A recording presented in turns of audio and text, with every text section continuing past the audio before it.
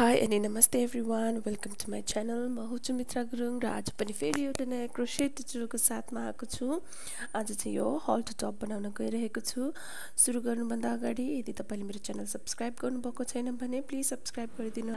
र यो टप बनाउनको लागि हामीलाई चाहिन्छ धागो। धागो चाहिँ मैले कटन यार्न लिएको छु व्हाइट कलरमा। तपाईहरूले आफूलाई मन परेको रङ र टाइपको धागो लिन सक्नुहुन्छ। यहाँ चाहिँ मैले 3.5 mm को क्रोसेट हुक लिएको छु। त्यसै गरी सिजर र यार्न निडल अनि हामीलाई मेजर गर्नको लागि मेजरिङ टेप पनि चाहिन्छ। पहिला एउटा स्लिप नट बनाउनुहोस्, धागो बेर्नुहोस् र धागोलाई यसरी यो लुप भित्र हालेर यसरी गाँठो बनाउनुहोस्। गाँठो बनाइसकेपछि हुकमा यसरी धागो हाल्नुहोस्। हालिसकेपछि चेन तान्नुहोस्। चेन चाहिँ आफ्नो जुन चाहिँ हाइएस्ट पोइन्ट छ त्यस जुन चाहिँ हाम्रो अन्डर द चेस्ट जुन चाहिँ एरिया छ त्यो एरियालाई मेजर गरेर आफूलाई चाहिए अनुसारको चाहिँ चेन लिनुहोस्। 1 2 3 4 5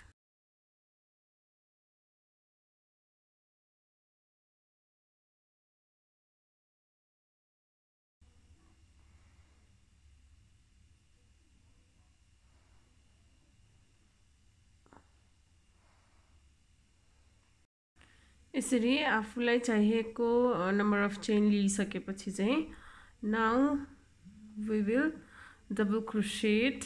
त्यसको हाफ डबल क्रोसेट गर्ने। त्यसको लागि एउटा दुईटा चेन छोड्नुहोस् र यहाँबाट हाफ डबल क्रोसेट स्टार्ट गर्नुहोस्। त्यसको लागि हुकमा धागो बेर्नुहोस् र यो चेनमा चाहिँ इन्सर्ट गर्नुहोस्। इन्सर्ट गरिसकेपछि फेरि हुकमा धागो बेर्नुहोस् र यसरी यो चेन हुँदै तान्नुहोस्। हाम्रो हुकमा 3टा धागो रहन्छ, त्यसलाई चाहिँ यसरी एउटा लुप बनाउनुहोस्।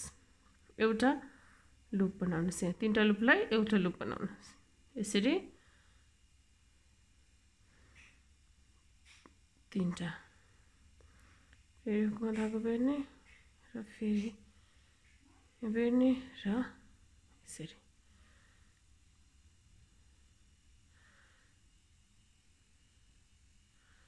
यसरी हाफ डबल क्रोसेट गर्दै अन्तिम चेनसम्म जहाँबाट हामीले चेन लिन सुरु गरेको थियो त्यहाँसम्म आउनुहोस्। यसरी यहाँसम्म चाहिँ हाफ डबल क्रोसेट बुन्दै आउनुहोस्। यो चाहिँ हाम्रो रो 1 हुन्छ। यहाँ चाहिँ मैले सबै चेन्समा चाहिँ हाफ डबल क्रोसेट बुने। अब यो चाहिँ रो 1 सकियो। अब रो 2 को लागि चाहिँ एउटा चेन तान्नुहोस् र फर्काउनुहोस्। फर्काइसकेपछि चाहिँ अब जुन चाहिँ यो फर्स्ट स्टिच छ यसबाटै हामी हाफ डबल क्रोसेट गर्न स्टार्ट गर्छौँ। यो एउटा चेनलाई चाहिँ हामी स्टिचको रूपमा गर्दैनौँ र जुन चाहिँ फर्स्ट स्टिच छ यसमा पनि यसबाट हाफ डबल क्रोसेट बुन्छौँ। एउटा यसरी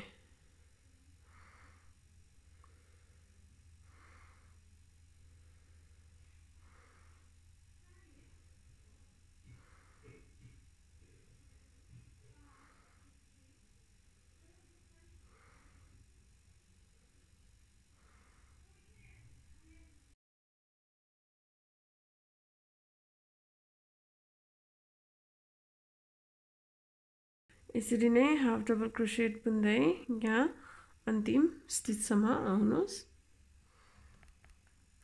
रो 2 को अन्तिममा आएँ। अन्तिममा आउँदा चाहिँ यो लास्ट स्टिचलाई चाहिँ नबिर्सिनु होला। यो जुन चाहिँ देख्नुभएको छ यो लास्ट स्टिच हो। यसरी चाहिँ हाम्रो रो 1 र 2 सकिन्छ। अब रो 3 को लागि चाहिँ सेम रो 2 नै रिपिट गर्ने हो। एउटा चेन तान्नुहोस्, फर्काउनुहोस्। फर्काइसकेपछि अब हरेक स्टिचमा चाहिँ हाफ डबल क्रोसेट लिँदै अन्तिमसम्म पुग्नु।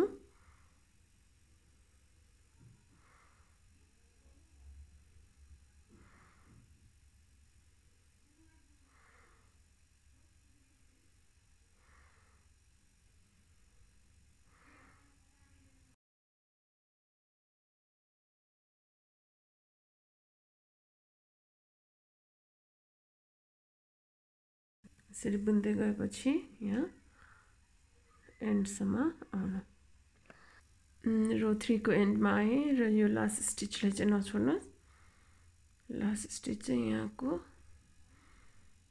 जुन चाहिँ छ यो यसमा चाहिँ हाफ डबल क्रोसेट लिनुहोस् र यसरी नै रिपिट गर्दै रो 12 सम्म आउनुहोस् म हजुरलाई रो 12 सकिसकेपछि भेट्छु नाउ यहाँ चाहिँ मैले 12 रो सकाएँ अब 12 रो सकिसकेपछि चाहिँ अब हामी चाहिँ यसरी जान्छौँ जुन चाहिँ हाम्रो टपको जुन चाहिँ अलिकति ट्रायंगल पार्ट आउँछ यसरी जान्छौँ त्यसको लागि चाहिँ हामी पहिला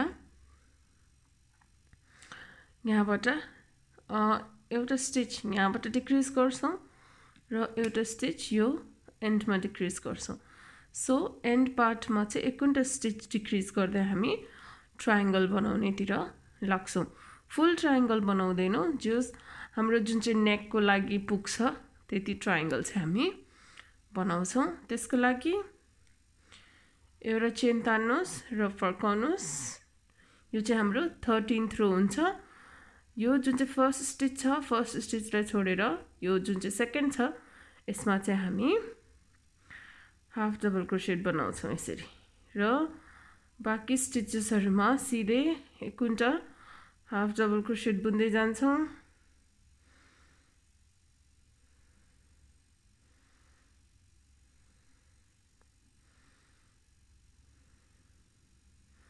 अनि बुन्दै गएपछि यहाँ लास्टमा आइसकेपछि चाहिँ सेकेन्ड लास्ट स्टिचलाई छोडेर लास्ट स्टिचमा चाहिँ हाफ डबल क्रोसेट लिन्छौँ म यहाँ बुन्छु अनि लास्टमा आएर हजुरहरूलाई देखाउँछु म यहाँ रो 13 को सेकेन्ड लास्ट स्टिचमा आइपुगेँ यो सेकेन्ड लास्ट स्टिचलाई छोडेर यो लास्ट स्टिचमा चाहिँ हामी हाफ डबल क्रोसेट गर्छौँ यसरी त्यसैगरी अब रो 14 स्टार्ट गर्नको लागि एउटा चेन तान्छौँ र फेरि फर्काउँछौँ फर्काइसकेपछि यो फर्स्ट स्टिचलाई छोडेर सेकेन्ड स्टिचमा चाहिँ हामी हाफ डबल क्रोसेट गर्छौँ यसरी चाहिँ डिक्रिज गर्दै लैजाँदाखेरि ट्रायंगल फर्मेसन हुन्छ र बाँकी स्टिचेसहरुमा चाहिँ हाफ डबल क्रोसेट लिन्छौँ सेकेन्ड लास्ट स्टिचसम्म नपुगुन्जेलसम्म चाहिँ हामी हाफ डबल क्रोसेट बुन्दै जान्छौँ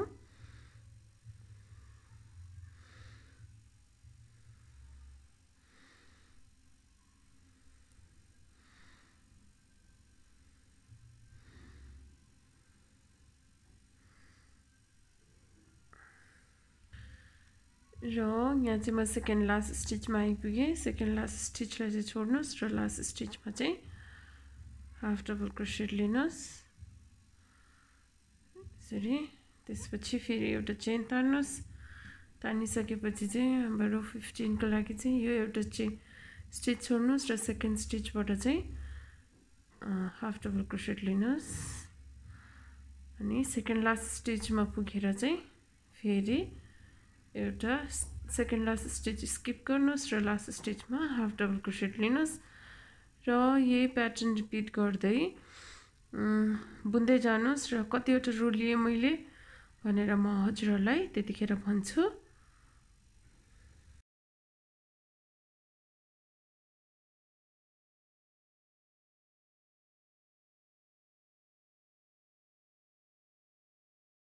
यहाँ चाहिँ म बुन्दै आउँदा 43 रोमा आइपुगेँ र यो साइड यस्तो देखिन्छ र अर्को साइड चाहिँ यस्तो देखिन्छ जस अब हामी चाहिँ यसरी यतिको यो नेकको पार्ट चाहिँ यति नै हो 43 रोमा सकाउँछ अब लास्ट दुईटा रो चाहिँ अझ लिन्छौँ हामी त्यसको लागि एउटा चेन तान्नुहोस् यो चाहिँ 44 रो हाम्रो 44 रो हुन्छ सेम फर्स्ट स्टिच छोड्ने र सेकेन्ड स्टिचमा हाफ डबल क्रोसेट गर्ने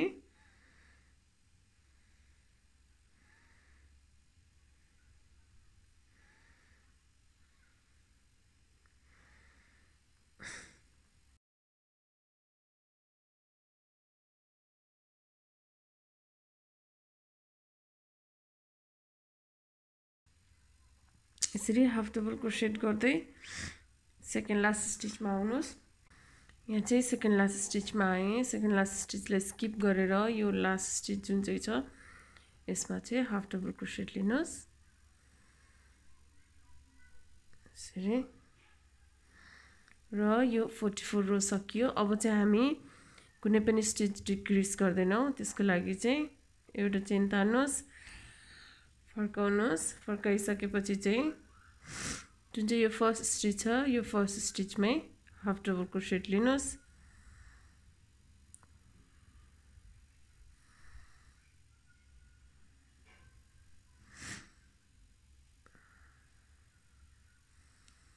चाहिँ म अर्को धागो जोड्छु।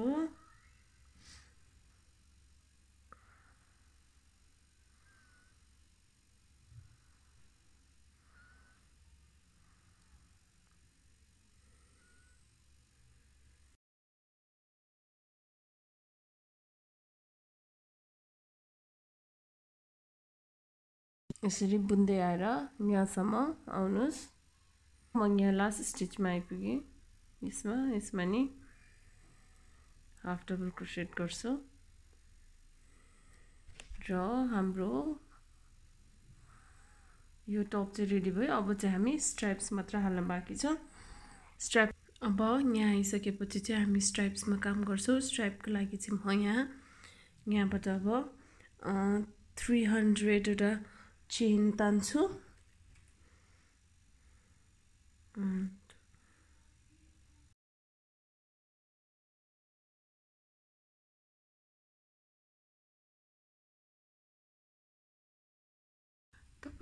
तपाईले चाहिँ अब यो चेन चाहिँ आफूलाई चाहिएको स्ट्राइप आफ्नो साइज अनुसारले लिन सक्नुहुन्छ। तर अप्रोक्सिमेटली 300 to 350 चाहिँ सबैलाई ठिक हुन्छ।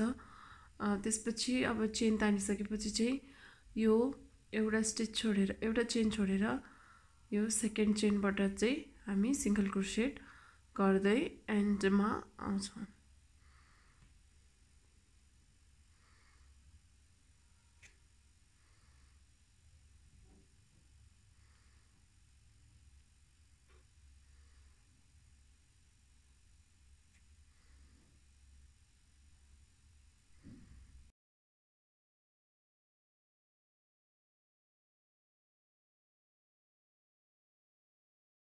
यहाँ चाहिँ मैले यसरी स्ट्राइप लिएर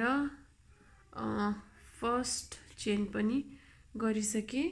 अब यसरी चाहिँ म यहाँबाट जुन चाहिँ चेन स्टार्ट गरेको थियो यहाँबाट त्योबाट एउटा यताको साइडबाट यसरी यहाँ म सिंगल क्रोसेट लिँदै यहाँसम्म आइपुग्छु। यसरी देख्न सक्नुहुन्छ यो हाम्रो नेक लाइन हो, नेक। अनि त्यसपछि अब यहाँबाट स्ट्राइप लिइसकेपछि यहाँ तलबाट चाहिँ हामी सिंगल क्रोसेट गर्दै जान्छौँ। यो एउटा हाफ डबल क्रोसेट जुन चाहिँ स्टिच छ त्यहाँबाट चाहिँ एक गुन्टा सिंगल क्रोसेट लिँदै जानुहोस्। एउटा सरी यहाँ एउटा, त्यसपछि यो एउटा अनि यहाँ एउटा र फेरि यसमा एउटा र यहाँ एउटा। यसरी सबै सिंगल क्रोसेट चाहिँ यहाँसम्म लिएर आउनुहोस्, बुन्दै आउनुहोस्। यसरी म चाहिँ सिंगल क्रोसेट लिँदै यहाँ आइपुगेँ। अब यहाँबाट चाहिँ हामी यो जुन चाहिँ तलको भाग छ त्यो तलको भागमा चाहिँ हामी बोर्डर लगाउँछौँ। बोर्डरको लागि चाहिँ हामी हल्का लेस हाल्छौँ। त्यसमा चाहिँ यहाँ जुन चाहिँ लास्ट स्टिच लिएको छ हामीले यसमा चाहिँ अझै एउटा सिंगल क्रोसेट लिनुहोस् र यसरी तलपट्टिको भागमा जाँदाखेरि यो जुन चाहिँ फर्स्ट स्टिच छ त्यसमा पनि एउटा सिंगल क्रोसेट लिनुहोस् र दुईटा स्टिच छोडेर एउटा दुईटा, यो थर्डमा चाहिँ हामी 5 वटा डबल क्रोसेट बुन्छौँ एउटै स्टिचमा। त्यसपछि यो सेकेन्ड,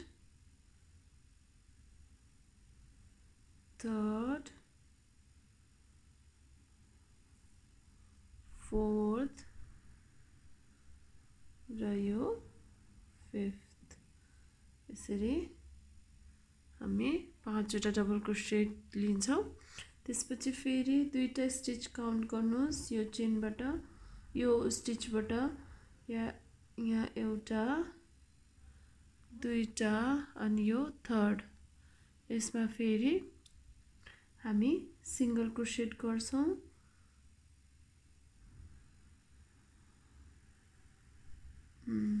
यसरी अनि त्यसपछि फेरि एउटा दुईटा स्टिच छोडेर यहाँ थर्डमा चाहिँ हामी 5 वटा डबल क्रोसेट गर्छौं। दुईटा, तीनटा, चारवटा अनि यो 5 वटा। त्यसपछि फेरि एउटा दुईटा लिन्छौं र यो थर्ड वानमा चाहिँ सिंगल क्रोसेट।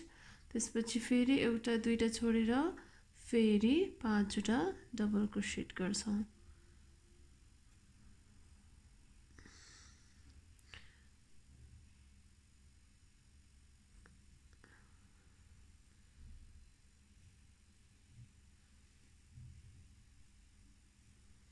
यसरी तलको भागमा चाहिँ यस्तो बर्डर आउँछ। अब चाहिँ हामी यही प्याटर्न रिपिट गर्दै यहाँ यो तलको भागको एन्डसम्म आउँछौं। यहाँ चाहिँ म लास्टमा आइपुगेँ। लास्टमा आइपुग्दा मसँग 4टा स्टिच बाँकी छ। त्यसमा चाहिँ म यो एउटा दुईटामा चाहिँ छोड्छु, दुईटालाई चाहिँ छोड्छु र एउटालाई चाहिँ सिंगल क्रोसेट गर्छु। त्यसपछि जुन चाहिँ यो बाँकी छ त्यसलाई पनि सिंगल क्रोसेट गर्छु।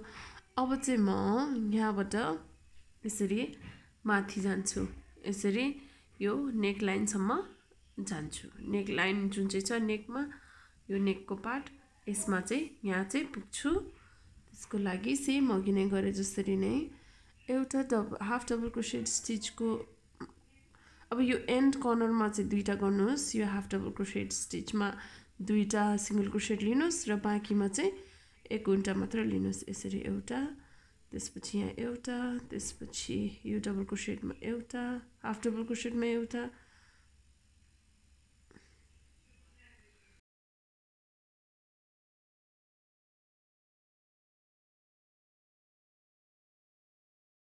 र यहाँ चाहिँ म यो एन्डमा आइपुगेँ। अब चाहिँ म यहाँबाट 300 वटा चेन तान्छु।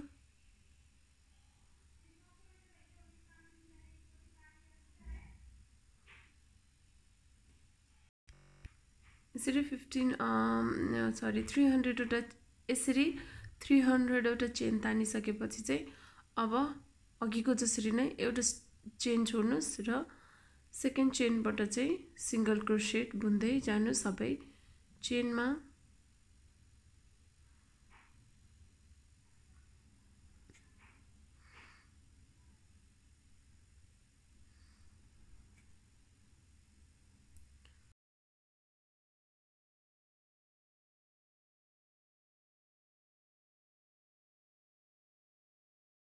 टाइप पनि बनाइसकेँ। अब चाहिँ म यहाँ आइपुगेँ। अब यहाँ चाहिँ म जुन चाहिँ यो यहाँबाट चेन लिएको छु त्यसको ठ्याक्क छेउको स्टिचबाट चाहिँ म यसरी यो नेक लाइनमा पनि सिंगल क्रोसेट लिन बुन्दै जान्छु। यसरी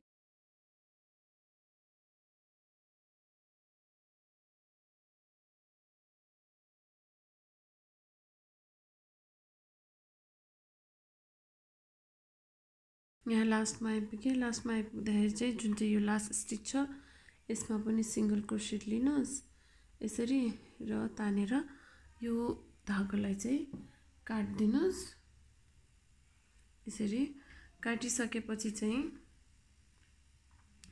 काटिसकेपछि निडलमा यो धागो लिनुहोस् यसरी, र जुन चाहिँ यो स्टिच छ यो यसबाट यसरी भित्र लैजानुस्। भित्र लगिसकेपछि चाहिँ स्टिचेस भित्र चाहिँ यो धागोलाई लुकाइदिनुस्।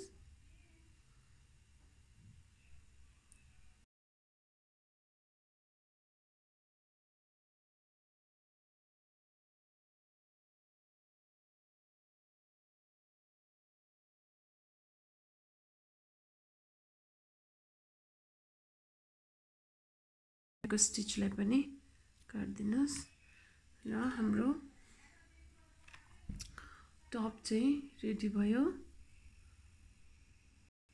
फाइनली यो टप चाहिँ रेडी भयो अब यो टपलाई चाहिँ हामी स्ट्राइप अरेन्ज गर्छौं स्ट्राइप अरेन्ज गर्नको लागि चाहिँ हामीले जस्ट यो जुन चाहिँ स्ट्राइप छ माथि यो स्ट्राइपलाई चाहिँ तपाईले यसरी क्रस गरेर यसरी ल्याउन सक्नुहुन्छ र जुन चाहिँ यो स्टिच छ यो स्टिचेस भित्र चाहिँ जुन चाहिँ स्टिच छ यो स्टिचमा चाहिँ यसरी हालेर हाल्न सक्नुहुन्छ क्रिस क्रस गरेर अब चाहिँ राख्ने यसरी यहाँबाट अब फेरि यहाँ जुन चाहिँ यो लास्ट स्टिच छ रो छ यहाँ चाहिँ 13th रोमा हाल्नु यहाँ चाहिँ लास्ट रोमा हाल्नु यो एक्स्ट्रा रहेको स्टिचेसहरुलाई यो एक्स्ट्रा रहेको धागोलाई चाहिँ काट्दिनुस् किनकि यसलाई हामी स्टिचमा पहिले लुकाइसकेको छौं यसरी काटिसकेपछि देख्दैन यस्तो गरिसकेपछि अब अर्को साइडमा पनि सेम 13th रोमा चाहिँ तपाईले यो स्ट्राइप हाल्नु जता स्टिच भेटाउँछ त्यतैबाट हाल्नु त्यसपछि अब यता हाल्नु यसरी यसरी हालिसकेपछि अब हामीले यो रहेको स्ट्राइप्सलाई चाहिँ यसरी ओ बनाएर राख्न सक्छौं र अगाडि चाहिँ यो यस्तो देखिन्छ यस्तो आशा छ तपाईहरुलाई यो ट्युटोरियल मन पर्यो होला यो टप बनाउन एकदमै सजिलो छ तपाईलाई जस्ट बेसिक स्किल्स मात्र चाहिन्छ आजको लागि यति नै आशा छ तपाईहरुलाई यो ट्युटोरियल मन पर्यो होला मन पर्यो भने लाइक कमेन्ट शेयर गर्न नबिर्सिनु होला र तपाई मेरो च्यानल फर्स्ट टाइम हेर्दै हुनुहुन्छ भने तल सब्स्क्राइब गर्न नबिर्सिनु होला फेरि अर्कोचोटि एउटा नयाँ क्रोशेट ट्युटोरियलको साथमा आउने छु तबसम्मको लागि बिदा दिनुहोस् thank you for watching bye bye